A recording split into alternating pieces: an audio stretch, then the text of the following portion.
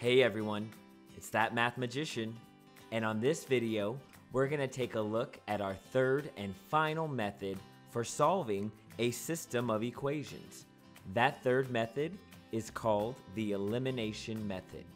Now remember, with a system of equations, we're given two linear equations, and we're trying to figure out where those two lines intersect. We always end up with an x and a y value, and that represents where those two lines intersect.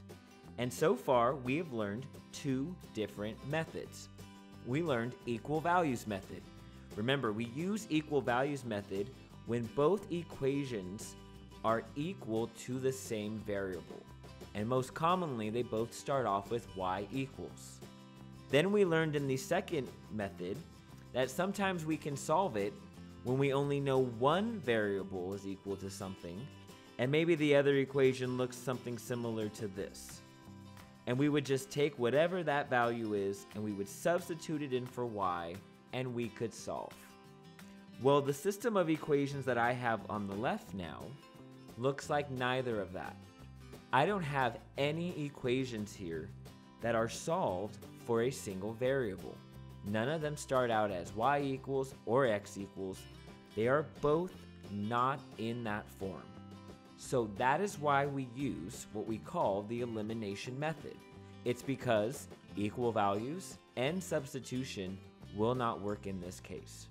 But luckily for us, there is a third method that we can use to solve a system just like this. And most students find this one the most easiest to use.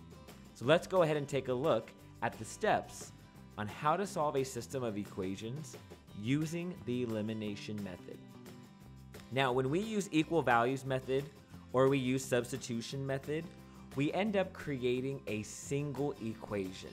We always end up with a single equation with a single variable so that at the very end we can end up with x equals or y equals, and it's going to be solved for some number. Right? The goal is to take those two equations, turn them into one equation. That same idea is going to be here when we're using the elimination method. I have my top equation and my bottom equation, but I want to combine them so I can make one equation.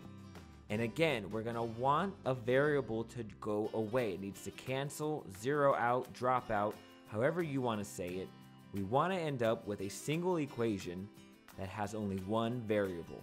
So here's how we do that with the elimination method. I'm going to take this top equation here, I'm going to take this bottom equation here, and I'm going to add those two equations together. I'm going to put a big plus sign on the left, a big equal sign bar underneath, and now we're going to combine the like terms to create a single equation. Now over here on the right, I have -2 plus 16. Well, -2 plus 16, that will turn into a positive 14. I bring down the equal sign. I have positive 2x plus positive 5x. Well, 2x's plus 5x's will create 7x's. And now we look at our y variable. So we've taken care of the constant, we've taken care of the x variable, now we're looking at the y variable, and look what happens there. I have 3 y's that I'm adding to -3 y's. What's going to happen here is when I take the 3 y's and add it to -3 y's, those are going to zero out.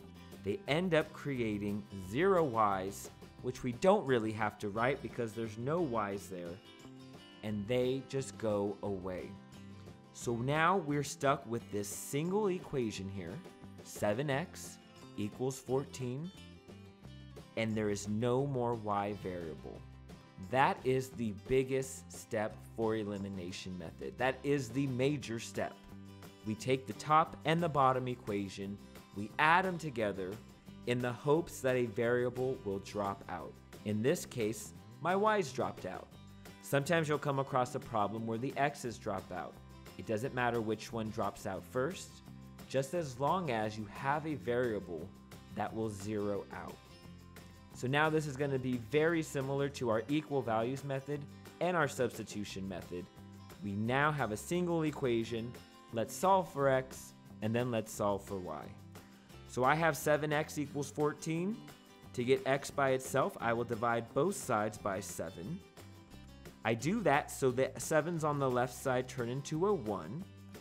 They simplify to 1, so I'm left with just a single x equal to 14 over 7, which equals 2.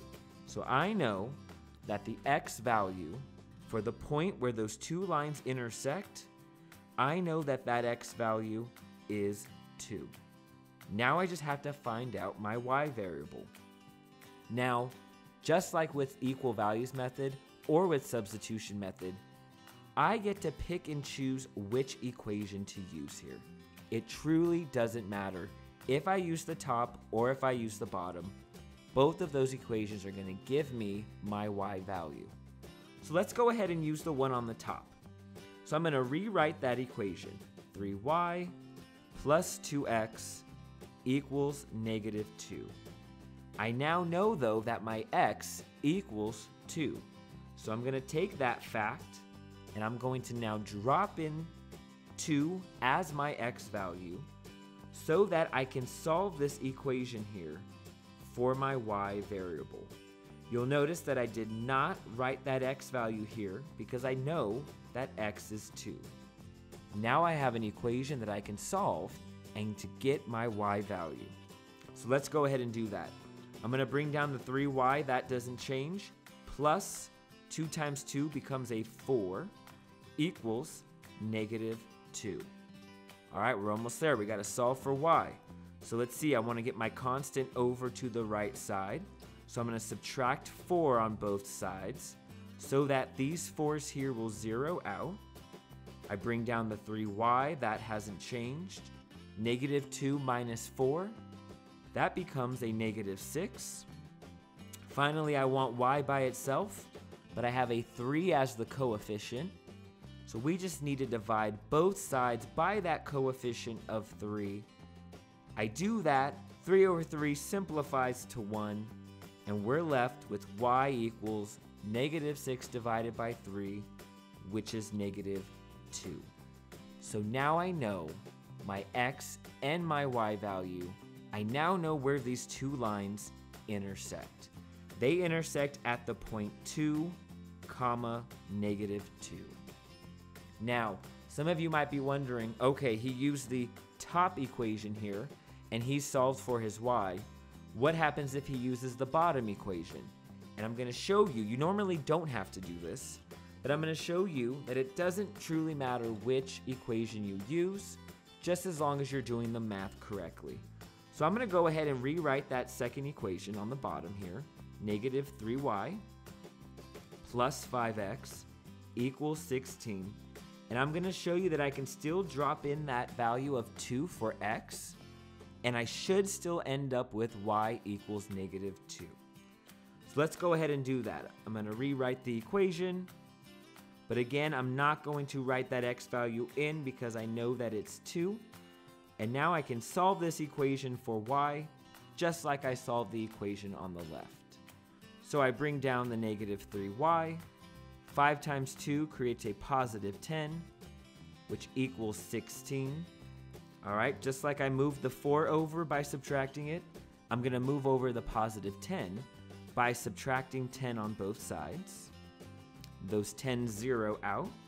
I'm left with negative 3y equals 16 minus 10. That becomes a 6. Final step is to divide by the coefficient. This time my coefficient is negative 3. The negative 3 is on the left, simplify to 1.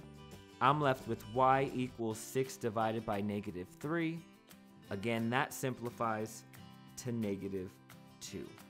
So, hopefully we can see here that it truly does not matter which equation you substitute your x value back into, because you will always get that answer of y equals negative 2. It didn't matter which one I used, just as long as I did the steps correctly. So that's it. That's the elimination method. That's how we combine two equations where neither of the equations are starting off with y equals or x equals. When you have both equations that aren't set up that way, and that equal values method and substitution method won't work, we want to use elimination method. All right, guys, it's that Math Magician, and I'll see you on the next video.